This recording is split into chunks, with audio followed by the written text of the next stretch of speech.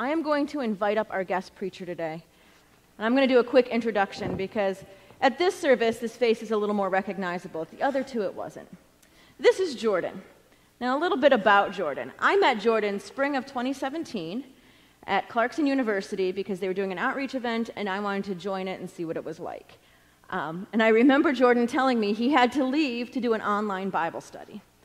I later learned that Jordan has done and led many Bible studies. Jordan has an incredible passion for Scripture. Last May, he graduated from Clarkson. This past fall, he came to RPI to start his graduate work. Shortly after coming to RPI, he came here and just, like most grad students who have all this free time, he decided, why not? Let's join the worship band. So you probably have seen him up here either behind Glenn supporting Glenn or when Glenn's not here leading the worship band. Things that also on campus, he's been leading a discipleship group for men, co-leading. And he brings his own fan club with him. A few things I know about Jordan: he has a passion for God's Word and helping people, just pointing to some of the good riches in God's Word. If you don't believe me, be his friend on Facebook. He's got like series of sermons written there that he has yet to give, but As well, there was something else I was going to say, and I just totally lost my train of thought. Oh, I also learned recently that this is not Jordan's first time preaching. While he was a student up at Clarkson, he was able to preach at his church in Potsdam, so he's old hat at this. So let me pray for Jordan and for us. Heavenly Father, I give thanks for Jordan, for the insight you give him, for his passion for you and your word. Father, give him confidence for the message that you've given him and give us ears to hear. We pray this in your son's name. Amen. Amen. And that was quite a generous introduction. So thank you. And you will learn a little bit more about me in this message, I do believe. So if you were to ask me, Jordan, what is the topic in faith that you're most passionate about, I would be very quick to answer that it's the transformative power of worship. This idea that we actually become like what we worship, and this can be for better or for worse, depending on what you're worshiping. But today we're just going to focus on the better. And so I once thought that worship referred solely to just singing songs to God. And only in the last few years have I uncovered the true meaning of worship, and in doing so just kind of become obsessed with worship. And so this word worship actually comes from worthship. And so to worship is to attribute worth to some object. So our worship of Jesus is our attribution of worth to him. And so the great thing about this is that we can actually live every minute of our lives in worship of Christ, that we can live in such a way that every word we speak and everything we do actually attributes worth to Christ. And the even better part about this is that we're being transformed more and more into the glorious image of Christ as we worship him daily. And so today we're going to look at one facet of transformative worship that Paul described in his second letter to the Corinthians, and that is unveiled worship of Jesus Christ by contemplating his glory. So this is the statement that we get to unpack this morning. And so I invite you to stand now for the reading of God's Word. And this comes from 2 Corinthians chapter 3, verse 18. And it says, "And we all, who with unveiled faces contemplate the Lord's glory, are being transformed into his image with ever-increasing glory, which comes from the Lord, who is the Spirit." This is the word of our Lord. You may be seated. So before arriving at this concluding statement, Paul had actually been comparing the old and new covenants. And so he'd actually been comparing the nature of the glory associated with the old covenant and the new covenant. The old covenant referring simply to the Old Testament law, and the new covenant referring to what we are familiar with as the good news in Jesus Christ. And so the word glory, which is my second favorite Hebrew word right now, which is kavod, it literally means heaviness or weightiness. And so it's related to the significance of an object or person. And so when somebody important walks into a room, something about the environment changes. So like 10 years ago, this would have been if like Tiger Woods walked into the room and I was there and I would just like feel his presence. Like there would be some heaviness that comes upon me because of his significance to me. And so that heaviness, that weightiness is his glory. Now, in the Bible, glory is often manifested as light. And this was the case in Exodus 34, which is the passage that Paul had in mind when he was when he was actually describing the nature of the glory of the Old Covenant. And so the Israelites had been at the foot of Mount Sinai, and Moses, at this point in chapter 34, had already been up and down Mount Sinai once in the 40-day, 40-night thing, and came down to find the Israelites worshiping a golden calf. So naturally, he threw the tablets on the ground and had to go do this all over again for 40 more days and 40 nights. But this time when he came back down, when the Israelites saw him, they were afraid. And they were afraid because his face was radiating. His face was glowing. It was radiating the glory of God.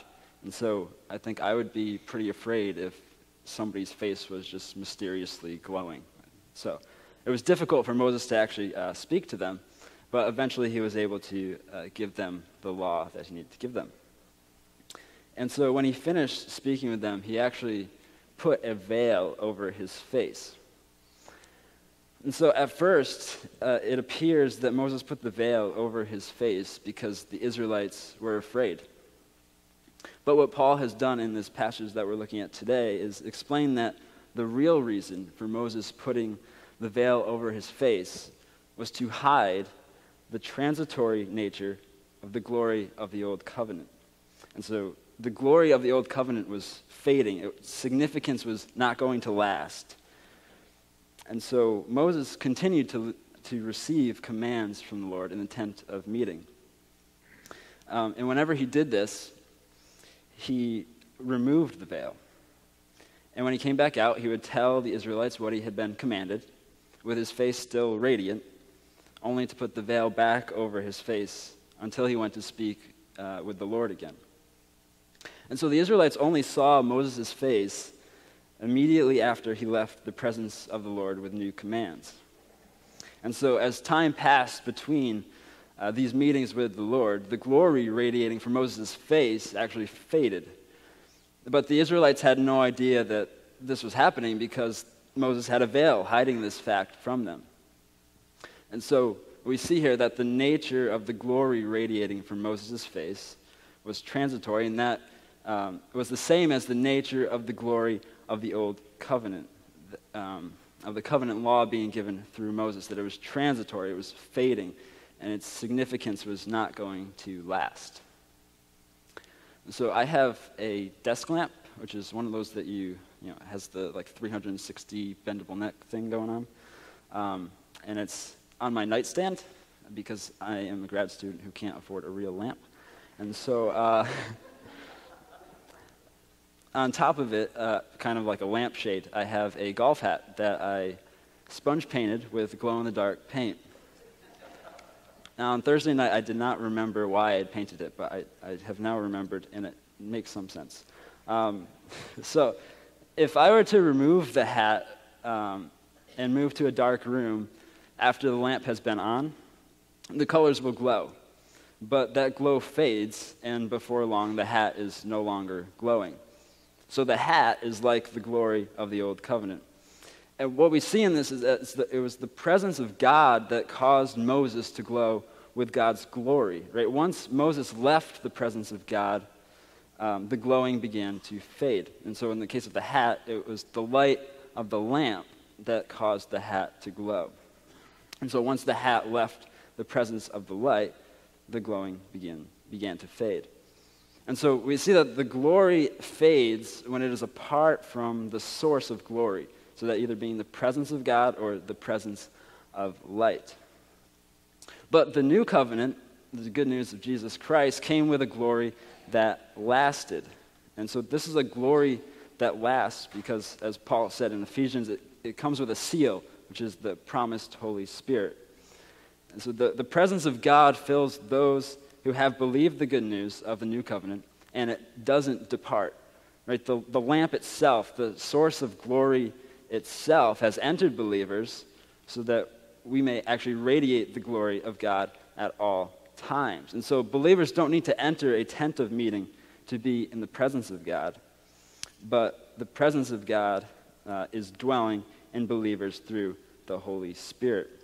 And this is why the glory of the new covenant was lasting, unlike the glory of the old.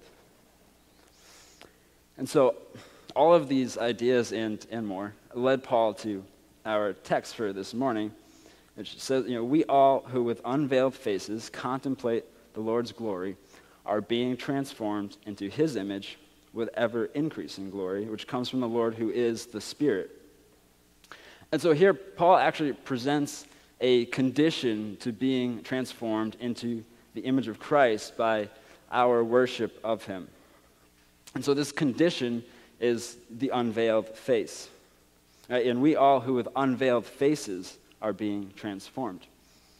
But notice that if this condition is true, there's a fact that goes along with it, that anyone with an unveiled face is being transformed. Right? And we all who with unveiled faces are being transformed. So if you have an unveiled face, then you are being transformed into the image of Christ. And so how does our face become unveiled? And so in this same passage in verse 14, Paul wrote, in Christ the veil is taken away. And in verse 16, whenever anyone turns to the Lord, the veil is taken away. So only when we turn to Christ is our face unveiled. And such an unveiled face is necessary for true worship. And true worship is necessary for transformative worship. And so first, to have an unveiled face requires that we have turned to Christ, that we have fallen in love with Christ, that we desire his rule in our lives, that we want to be obedient to him in all we do. And so if we have turned to Christ, then our face is unveiled and true worship is possible. Second, that those with unveiled faces have received the promised Holy Spirit. And true worship of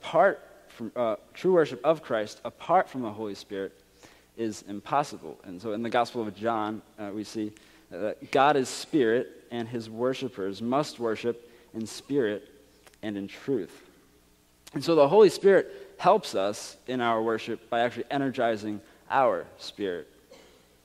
And so it's necessary for true worship that the heart is turned to Christ, the heart is filled with the Holy Spirit, and thus we have an unveiled face.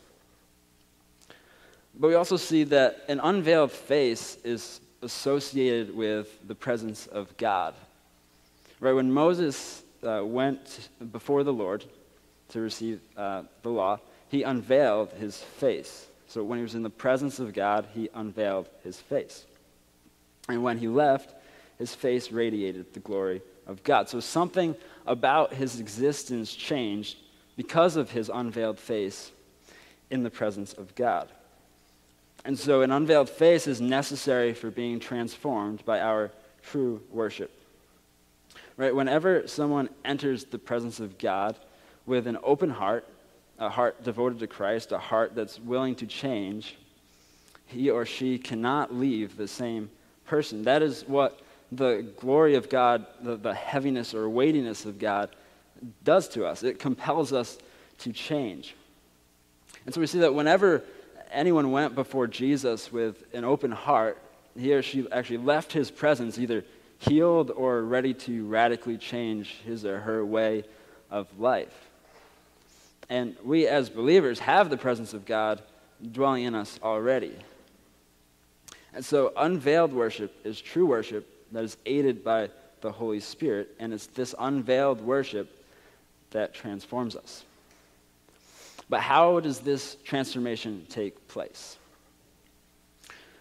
So again, we see, we all who with unveiled faces contemplate the Lord's glory are being transformed into his image.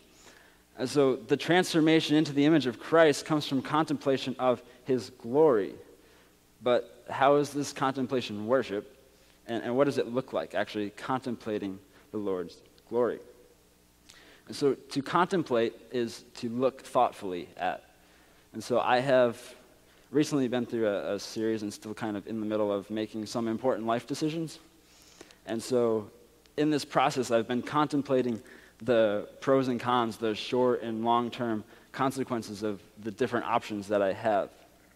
And so I've spent a good amount of time thinking and working through the potential outcomes of each option. And so by contemplating, by looking thoughtfully at each option, I am attributing worth to the decision that I'm making, right? I'm attributing worth to my life and my future, and I believe that, Jesus is attributing worth to my life, and so I ought to attribute worth to my life in these decisions. And so in that way, I believe I'm worshiping him. But in the same way, we contemplate the glory of Jesus when we attribute worth to him. When we contemplate his glory, we are attributing worth to him and therefore worshiping him. So what does this really look like? So there's this story called The Great Stone Face, written by Nathaniel Hawthorne, which I've never read. And so I'm paraphrasing a guy who quoted a guy, and, it's all good. So in this story, he tells of this boy who lived in a village by a mountain. And on the mountainside, there was this great stone face that looked down upon the people in the village. And so there's this legend that someday someone was coming to that village who would look just like the great stone face, somebody who would do wonderful things for the village and would be the means of great blessing. And so this boy was gripped by this legend, and hour after hour he would slip away and just go and look at the great stone face and think about the story of the one who was coming. And so the boy grew up, and still the person that he was waiting for didn't come, but he still went to sit and contemplate the majesty and beauty of this great stone face. And so, he continued to age, and finally he was an old man, and as he walked through the village, someone looked at him and exclaimed, "He has come, the one who looks like the great stone face, the one who is like the great stone face." And so what did this boy do that caused him to look like the great stone face? Right? He slipped away hour after hour to gaze upon the great stone face. Right? He contemplated the majesty and beauty of the great stone face. And by contemplating it, he became like it. By contemplating, he became like what he contemplated. Right? So he became like what he worshipped. And so contemplation is not just like a blank stare. It's not an emptying of the mind, but it's actually a filling of the mind with thoughts. It's a filling of the mind with focused wonder. And so imagine that you are watching paint dry. It's fun, isn't it? But instead of letting your mind wander, which should happen if you decide that you're going to just ponder the paint. You're going to ponder the color of the paint, the meaning of the paint, what's making the paint dry, and where did this paint come from? And so everything that you think about as you gaze at this freshly painted wall is related to the paint itself. And so in the same way, we can fill our minds with thoughts about Jesus Christ, pondering just how good, just how gracious, just how worthy of our true worship he truly is. And the more that we do this, the more we'll be conformed to his image. And so kind of a subcategory of my great passion of transformative worship is engaging with God through Scripture. And so I think it's fun to think about the Bible as a crock pot. And this is serious. So when the crock pot is this slow cooker, and you put the meat in it, and you let it linger in the juices so that all of those good juices get absorbed into the meat. And so we're kind of like the meat, and the Holy Spirit is actually kind of like the juices. So when we open the Bible, we are in the presence of God because those words are filled with God's Spirit. And by just opening the Bible, reading it, contemplating it, we are allowing the Holy Spirit to just absorb into us. So we are absorbing those good juices that are in Scripture. And so, as Nikki mentioned, I might have a bunch of sermons that I've never preached. And last summer, I spent 1 month writing 4 sermons on the 25-verse epistle called Philemon. And I almost had the whole epistle memorized by the end of it all. And so even today, I'm still affected. I still remember everything from Philemon and the way that contemplating that scripture impacted me. And so the final thought I want to leave you with is we were also singing these words, that the earth is full of the glory of God. And so everywhere we go, the glory of God is there. And so we can fill our minds with thoughts of Jesus Christ everywhere. We can ponder the glorious attributes of Christ, the significance of who he is, what he has done, and what has yet to come, which make him fully worthy of our worship. And in doing so, we will become more conformed to his glorious image. For we all, who with unveiled faces contemplate the Lord's glory, are being transformed into his image with ever-increasing glory. So let us pray. Heavenly Father, we thank you, Lord, for your word, for your Spirit, for your desire to change us and make us like Christ. God, we thank you that you have sought us out and just want us to bask in your love and grace daily. And so, God, I ask that you would continue this transforming work in us as we worship you with unveiled faces daily. So, God, I ask that you would help us by your Spirit to live this out. In Jesus' name, amen.